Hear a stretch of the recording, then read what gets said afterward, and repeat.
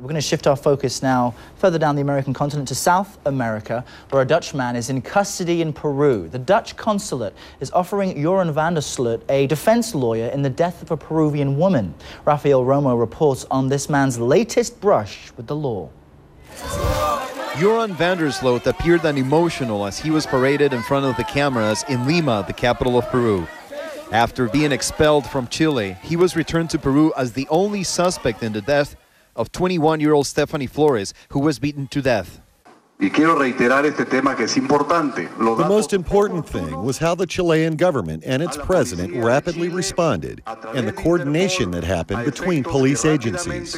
Peruvian police released the hotel surveillance video that shows Joran van der Sloot and Stephany Flores entering on Sunday, May 30th at 5:20 in the morning. A second camera shows both of them entering the room moments later.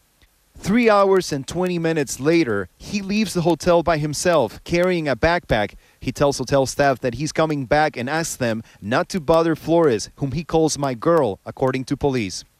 Authorities say this is one of several pieces of incriminating evidence they have against van der Sloot, as well as bloody clothes he was carrying with him when he was caught in Chile. Police say they have the testimonies of staff at both the hotel and the casino where the victim and the suspect met, positively identifying Joran van der Sloot. They also say they're analyzing forensic evidence that may link the suspect to the murder. Enrique Flores, the victim's brother, says his family is very grateful for authorities in both Chile and Peru for catching van der Sloot so quickly. I cannot say that I was happy, or I felt a little relief in this big pain that I have and my family have. This pain won't go away. The trip by land in Peruvian territory took more than 12 hours.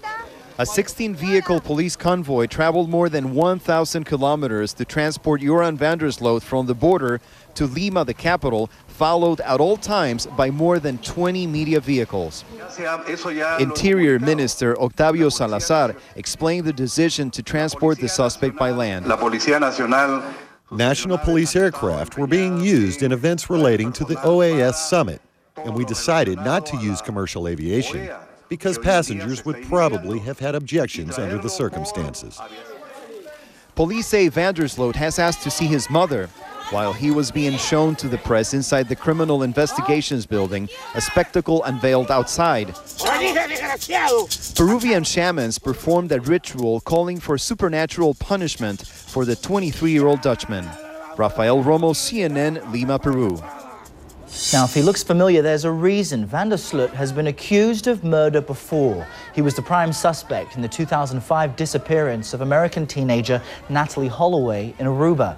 He was arrested and released twice in connection with her disappearance, but was never charged. The 23-year-old Dutch citizen has been charged with extortion and fraud in the U.S. state of Alabama for allegedly attempting to sell details about Holloway, whose body was never found.